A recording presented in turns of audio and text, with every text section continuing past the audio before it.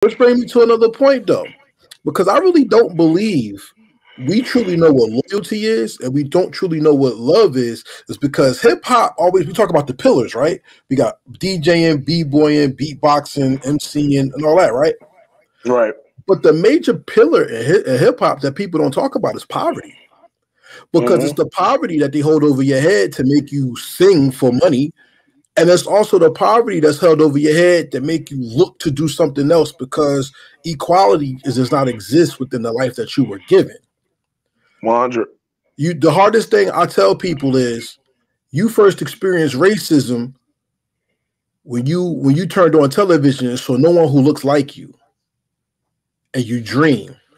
And then the next part of racism you experience is when you look outside and everything that's on TV ain't your reality, and that's the reality you have to live up to while you dream to be somebody who doesn't look like you. When did your dreams and your reality start to mesh and you saw your dream and saw you in it as a reality? Man, beautiful question. I think by the way I was raised, I was fortunate enough to have parents that raised us in a household of do for self.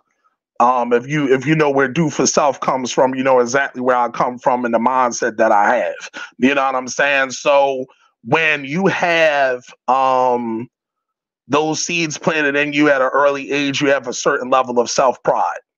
You know what I'm saying? Of I am the best because I come from the best. You know what I'm saying? So it never was a thing for me where I looked at TV and was like, no other way. I was like, oh no, these are lies that sound true. You know what I'm saying? These are lies that sound true to the people who are unaware. You know what I mean? And unfortunately, it's a lot of people that are unaware, and all we can kind of do is try to guide them into the light, into the right direction. You know what I'm saying? But as for me, from where I came from, the way I was raised, oh nah, man, it was always a great level of self-esteem. You know what I'm saying? I understand that I was a king from the onset, and that I'm supposed to carry myself as so. You know what I'm saying? So as I grew and the more and more I did look at things, it became painfully obvious that all the lessons that I was taught from an early age was true, as far as being a black man in America, dealing with racism and, you know, dealing with cultural racism and then racism within your own community. So you're dealing with 8 different, you know what I mean?